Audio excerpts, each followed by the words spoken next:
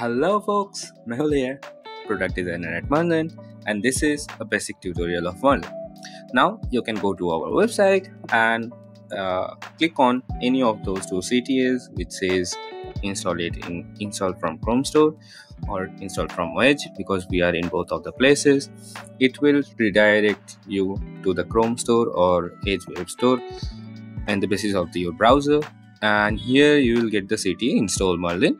Now I have already installed it, that's why it says like remove from red. Okay, now after installing it, what you can do, you can open a new tab, pin your Merlin, okay, and click on here, so it will be presented with the full screen version of Merlin.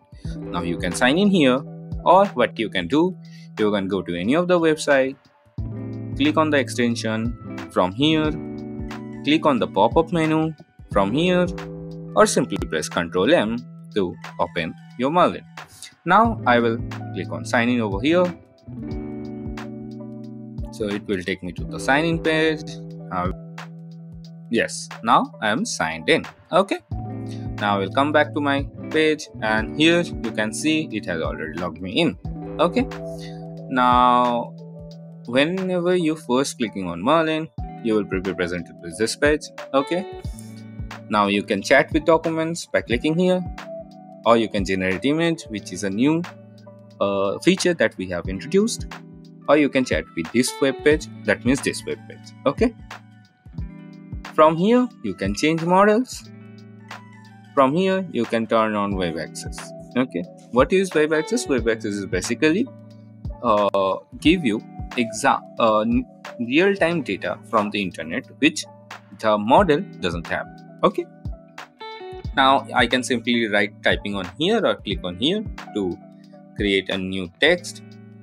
Now I will just click here, and most probably I will click on the first suggestion. So these are new features that we have introduced recently.